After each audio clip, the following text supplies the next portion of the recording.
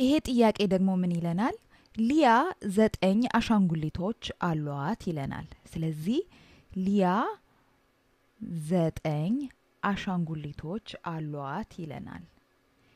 የአሻንጉሊቶቿ ብዛት ከዳግማዊት ይልቅ በአንድ ይበልጣል ይለናል። ደግሞ የአሻንጉሊቶቿ ብዛት ከዳግማዊት ይልቅ በአንድ ይበልጣል።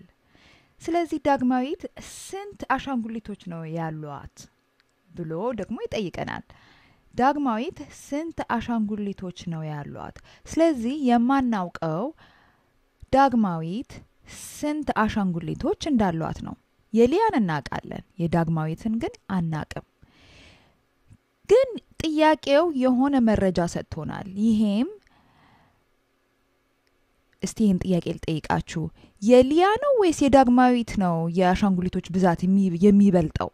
ሊያ ነው ብዙ አሻንጉሊቶች ያሏት ወይስ ዳግማዊት? አይደል?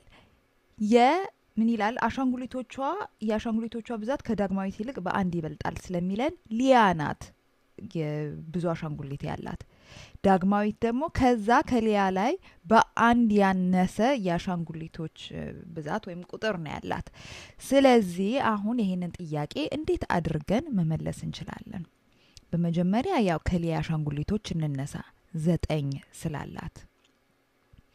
ስለዚህ ከሱ ላይ አንድ እንቀንሳለን ማለት ነው። ለምን? የዳግማዊት አሻንጉሊቶች በአንድ ያንሳል፣ የሊያ ደግሞ በአንድ ይበልጣል። ስለዚህ የዳግማዊትን ለማግኘት ከሊያ ላይ አንድ መቀነስ አለብን። ስለዚህ 9 ሲቀነስ 1 ስንት ነው? 9 ሲቀነስ 1 8 ነው። በጣም ጥሩ። ይሄ እንግዲህ እንደገባችሁ ተስፋ አደርጋለሁ። እስቲ በሌላ መንገድ ደግሞ እንየው። እነዚህ አሻንጉሊቶች ናቸው እንበል። 2 3 4 5 6 7 8 9 እነዚህ የሊያ አሻንጉሊቶች ናቸው እንበል። እንግዲህ የዳግማዊት አሻንጉሊቶች እንግዲህ ከዚህ በአንድ ነው የሚያንሱት፣ ወይም የሊያ ከዳግማዊት ይልቅ በአንድ ነው የሚበልጡት። ስለዚህ ከሊያ ላይ አንዱን እናስወጣ። ስለዚህ የቀረን የዳግማዊት አሻንጉሊቶች ናቸው ማለት ነው። የዳግማዊት የአሻንጉሊቶች ብዛት። ስለዚህ እነዚህ 8 ናቸው ማለት ነው። ቀስ ብላችሁ መቁጠርም ትችላላችሁ፣ ግን 8 ናቸው። በጣም ጥሩ። እስቲ እንቀጥል ወደሚቀጥለው ጥያቄያችን ማለት ነው። ይሄ ጥያቄ ደግሞ ምን ይለናል? አንድ ትንሽ ሳጥን ከሌላ ትልቅ ሳጥን ጋራ ቢወዳደር ክብደቱ በ7 ግራም ያንሳል።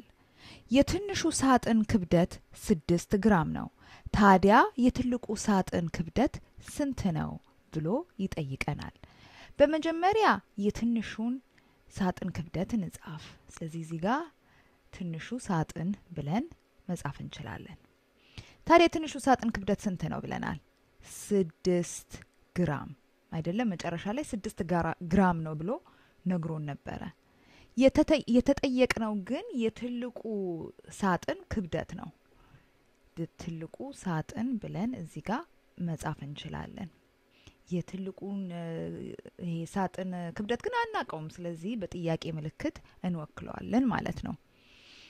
ታዲያ አሁን ግን የትንሹ ሳጥን ክብደት 6 ግራም ነው።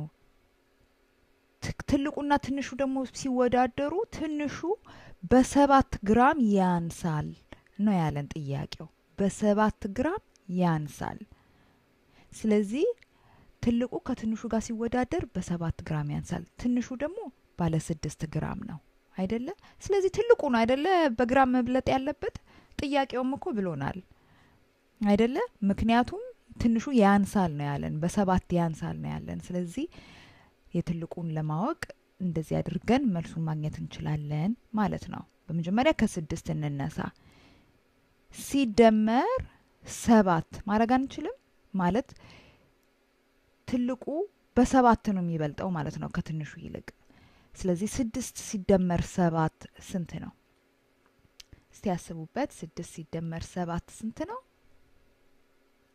13። ስለዚህ የትልቁ ሳጥን ግራም ወይም ክብደት 13 ነው።